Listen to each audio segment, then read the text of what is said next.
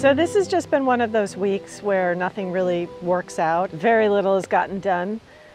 We have managed to remove the shutters on the bottom half of the chateau. The remaining top shutters have not come off yet, simply because it's really windy, and it's been windy for several days now. So climbing up that ladder and hoisting down the shutters isn't an ideal situation. It's not safe. We'll just have to wait until the wind dies down. The other disappointing thing is that France is currently experiencing a really bad drought. So we're under a red alert, which means we really can't use water to do things like power wash your chateau.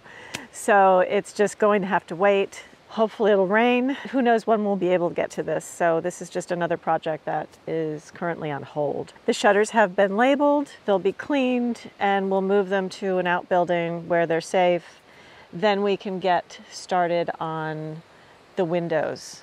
Sanding them, puttying around the glass, and then a primer and a paint. So how many do we have to do? 2, 4, 6, 8, 9 on this side. So that's a good, yeah.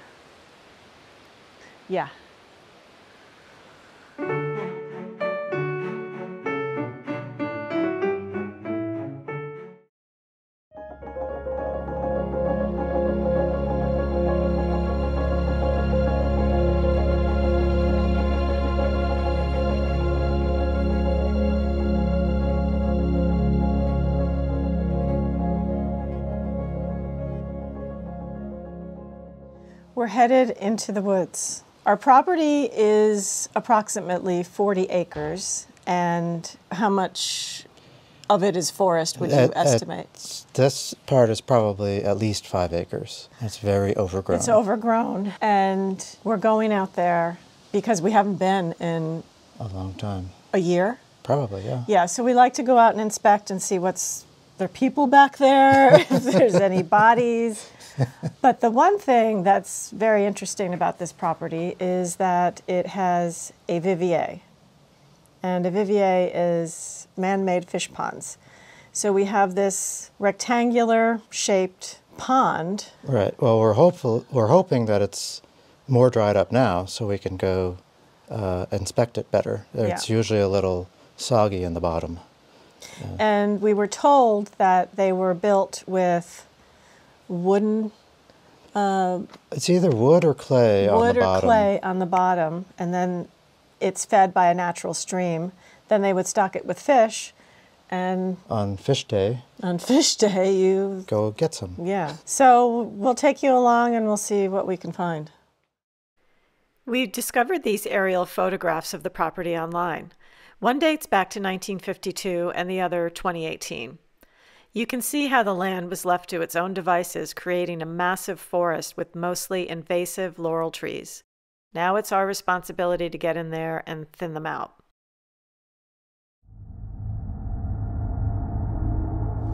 Are you going the right way?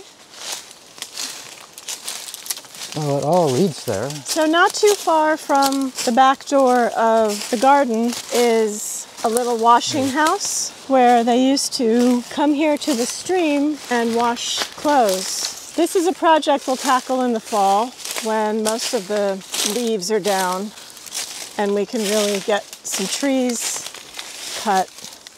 This whole area from where we left the garden to here used to be open space. This is probably growth from 30, 40 years. Probably the last 40 years. This is the back of it. It's built in to a little bit of a hill, so they had access to the water from the stream. The water normally flows from there. Yeah, you can see. That's the little rock formation. So this, like I said, this is a good opportunity to muck all this out. And this is made out of slate. Why don't you dig, Lincoln? Ooh, it's very squishy. Ooh, I'm sinking. It's actually pretty deep, I think. And there's a little bench. Oh, look how deep that is. That's how deep it is. Okay. So why don't you dig and see what's on the bottom? It's probably slate. I think it's slate on the bottom too. Yeah. Wow, that's deep.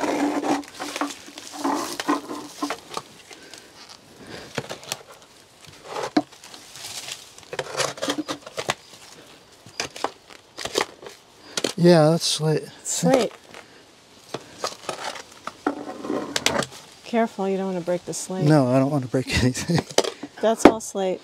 Lined with slate, And sides this is, and bottom. so these are giant pieces of slate that are just put together.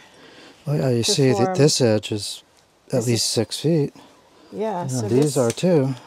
This is all slate. So we need to get out here and put that on our list. Put that on our list, but really, no, we do have to get to this because this is a cool feature that we need to preserve. You could try to turn that into like a hot tub or something, you know? Okay, for guests. So the Vivier is farther down.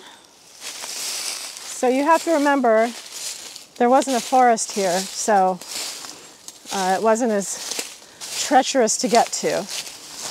On our left over there, through those trees, that's our park. And we are just headed north. Are we going north? I think this is north, yeah. We're going north. Should we announce ourselves in case there's somebody out here? Well, I think we're making enough noise, so. The snakes are leaving and the... Oh, thank you. Oh, sorry. My love. Shut up. Wow, this is so dry out here. So here we are. Okay, so this... From here to the other side looks... I'm really bad. Is that 50 feet? 75 feet? That's I don't like know. 100 feet. I don't... It could be. But this is the shorter distance. So go in there and demonstrate. Yeah. So we can see how big it is, because it's hard to tell on camera.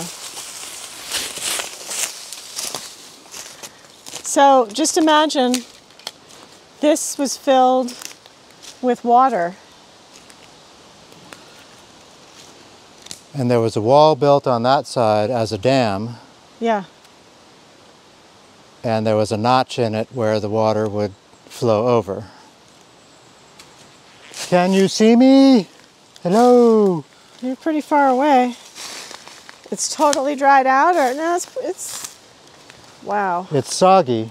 So what's the length? What do you think? That's probably a couple 100 feet long. They must have had a lot of fish in here, huh? But what, you know, when we purchased the property, the realtor said we could kind of turn this into a natural swimming pool, but I don't know that anybody would want to swim with critters. This is the first time we could actually do this. Yeah, because of the drought. And you can see this is a wall that was built. And the ones on the sides are... Is this a stone wall?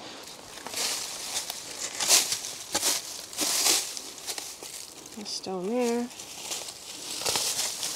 Yep. Well, it could have been something that it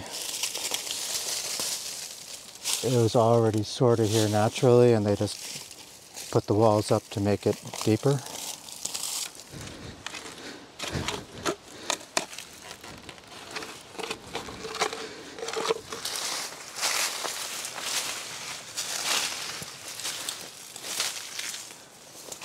We made it.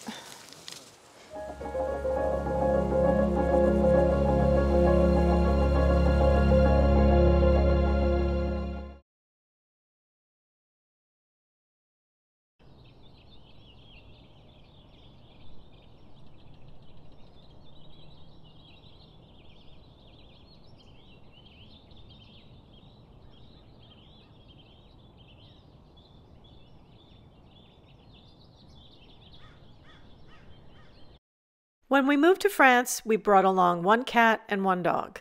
We now have amassed 6 cats, 2 dogs, and 2 donkeys.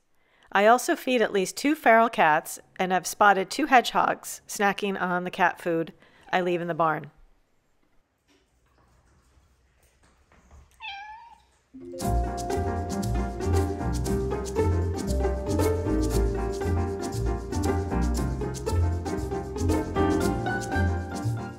Although I do love all of my cats, a couple of them are still learning to live together. So I set up what's called the pee cam to catch the one cat who occasionally marks a spot in the central hallway. Here you can see myself cleaning up some pee, a random dog, and I caught some cat shenanigans which seem to occur in the early morning hours. We've discovered the mystery peer is Maple. She and Fluffy are working out their differences, and just like restoring a chateau, these things take time.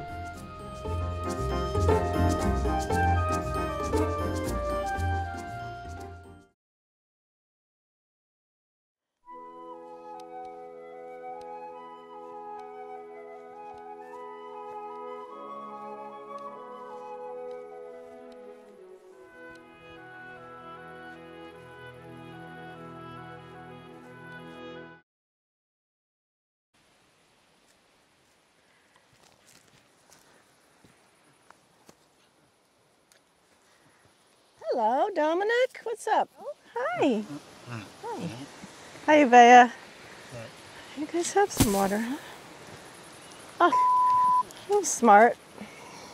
It's just like, could this day be any worse? Boy, what a dummy I am.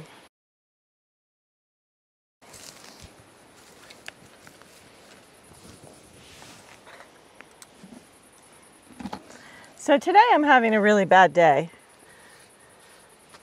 I thought I was filming, but I wasn't. So I'm here to visit the donkeys. I just gave them treats. They just had squash and carrots. I gave them their water, and I applied their anti-fly roll-on. I call it their donkey deodorant. And this is something we have to do every day because we just have flies, and the flies really bother them. But I just applied it, and it's a little roll-on, and it keeps the flies away. They have a shelter, they have a house, a lovely house, and they go in there during the day when it's hot, so the flies aren't particularly bothersome in there. If any of you are thinking of getting a donkey, I highly recommend 2, because just one isn't great.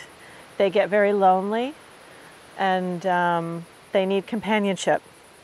So Uvea, who's this one, my sweet Uvea, she's very gentle. She came with the property, and she was very lonely. We would hear her braying all the time. And then I read up on it, and you know, all the experts say donkeys need another donkey friend. So we adopted Dominic. You guys should turn around for the camera. This isn't the best view for our viewers. You have such pretty faces. They don't want to. Oh, there's Mimi. Look at Mimi. Hi, Mimi. Mimi's here too. Mimi, the Chateau cat. So anyway, this is what we do on a daily basis. One of our jobs around here. Right, Dominic? And they're very sweet to have. So if you have the space, rescue a donkey. There are plenty of them that are just being destroyed. And I know we said this in one of our previous vlogs, but Dominic was saved from slaughter. They were going to turn him into salami, so we rescued him. Okay, donkeys, see you tomorrow.